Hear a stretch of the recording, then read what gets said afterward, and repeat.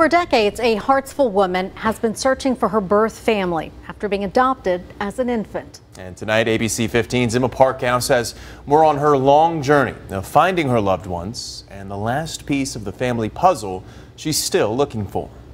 Julie Powers was born on April 2nd, 1965 in Miami, and almost immediately she was adopted into her family and raised with 5 siblings. Julie always knew she was adopted and lived a beautiful life, but she was always curious about her birth family. I had different thinking, I did things differently, and I thought to myself, you know what, I wonder if they're the same way.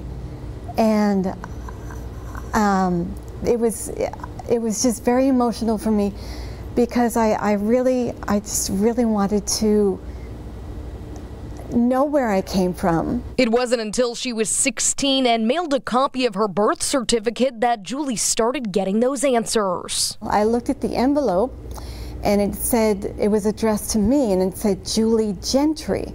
And I said, oh, that's my last name, Gentry. That's exciting. And now I know I'm a Gentry. Years later, in 1996, now knowing their names, Julie began her journey looking for her birth parents. I looked up all of the Gentrys under my dad's name in the phone book, and I wrote them all down, and there were pages and pages of them, and she was the first one I called, which was amazing. She picked up the phone, and I spoke with her, and I said, I think I'm one of your daughters you gave up for adoption. Sure enough, it was her birth mother. Asking her questions about their family, Julie learned her father had passed 3 years before in 1993. But what she learned next, Julie's journey of connecting with her birth family was growing more than she ever imagined. Julie was one of 11 children from her birth parents, and 7 of them were put up for adoption at birth. I asked her, why did you give us up? And she was forthright, and she said, well, simply we couldn't afford you. We just couldn't afford to raise all these children. So we wanted to give them a better life. And I thought that was very, very touching. That's how our journey began.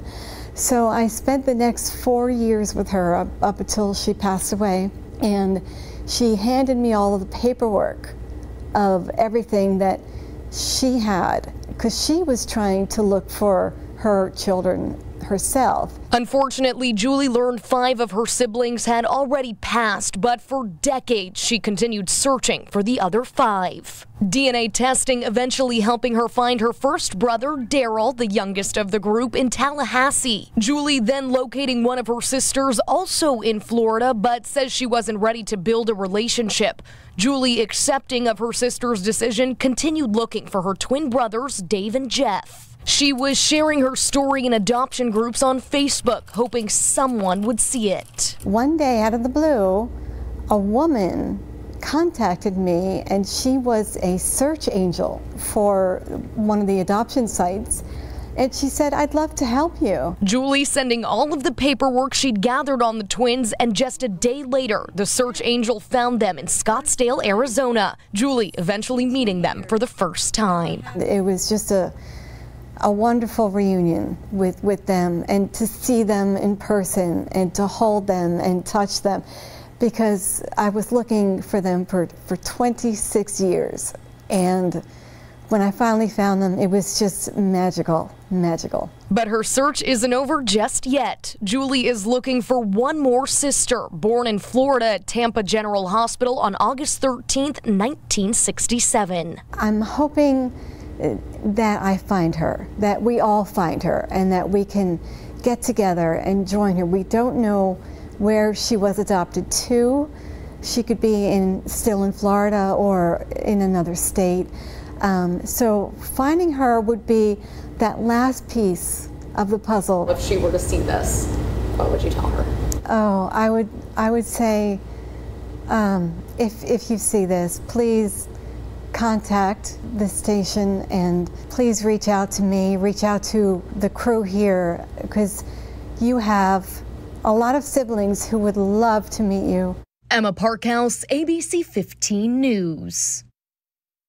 And as the search for her sister continues, Julie says she's just so grateful to continue growing relationships with her 3 brothers. She says they all wish that they lived closer to one another, but they're actually making plans to visit Hartsville later this year.